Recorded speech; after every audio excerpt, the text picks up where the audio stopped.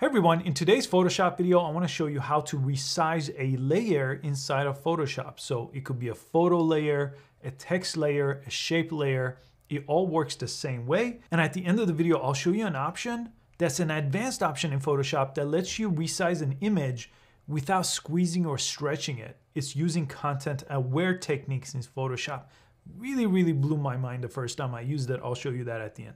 If it's your first time on this channel, I always have a free trial link to the latest version of Photoshop in the description of all my videos and a link to my full course for Photoshop for beginners. Let's jump in. So here in my Photoshop document, I have just two layers. This one is a picture layer and this one is a text layer, okay? So to resize any layer, all you have to do is use a tool called Free Transform Tool. It's under the Edit menu on top here.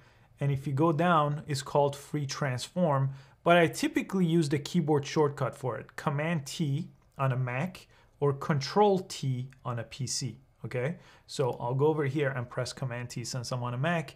And once you click it, as long as this layer is unlocked, so I click the lock icon if you have a lock icon, and you could go ahead and grab these squares and make your layer bigger this way, or grab it this way and make it bigger, and fit your screen here, or make it smaller if you're putting other elements here like the text. So I could just do this, and when I'm done, I just have to press the check mark. At any time, I could press command+T again and get these back and resize it a different way. Now let me show you, if you hold shift, it lets you squeeze it or stretch it, okay? If you don't hold shift, it won't let you do that. Now it depends. If you have a really old Photoshop, it's the exact other way. Shift lets you actually keep it the same and not squeeze or stretch it. But in the newer Photoshop after 2019, I believe, if you hold shift, you could actually squeeze it this way, okay? So I don't want to do that. Let me just press the check mark here. That's the Free Transform tool. The next tool is really powerful. Let me show you this. If I grab this image here and if I hold shift, okay, and if I resize it, you see how it's squeezing my image? And if I go this way, you see how it's stretching my image? Here's my subject, she's now stretched out, okay?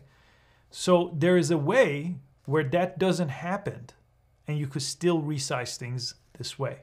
Let me press X, let me actually make this small to kind of make my point. I'll put it right over here. Okay, let's say I want to stretch this out to fill the screen this way, but not cover the text this way. And if I hold shift, I could stretch it and everything looks bad. The moon looks bad, the person looks bad. They're all stretched out the wrong way, right? We don't want that, okay? But let me show you how you fix that. There's an option in Photoshop under the Edit menu here, and it's called Content-Aware Scale. Okay, let me select this. Again, I made sure my layer is selected, the image, and I selected that. Okay, now I'm gonna hold shift and I'm gonna stretch this out. And look what's happening. The moon is actually not stretching out. The sky is not stretching out. It's using content-aware technology to fill in without squeezing it.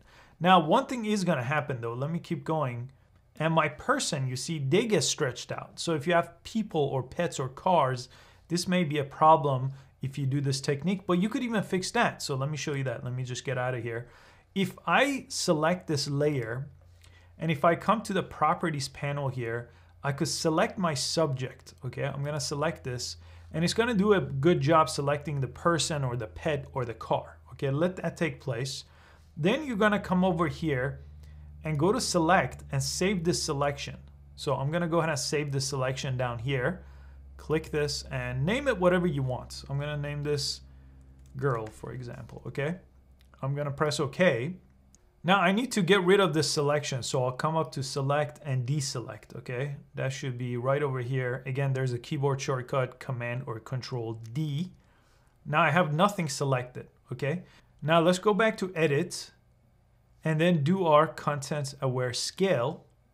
But this time let's come up here and under Protect, click this drop down and choose your selection, okay? I already made this when I was testing this out previous to recording, but this is what I want to pick, girl, the selection I made, okay?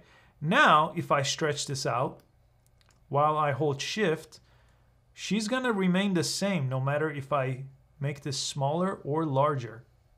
See that? Now the moon is not stretching. My person is not getting stretched. The sky looks right no matter how far I go.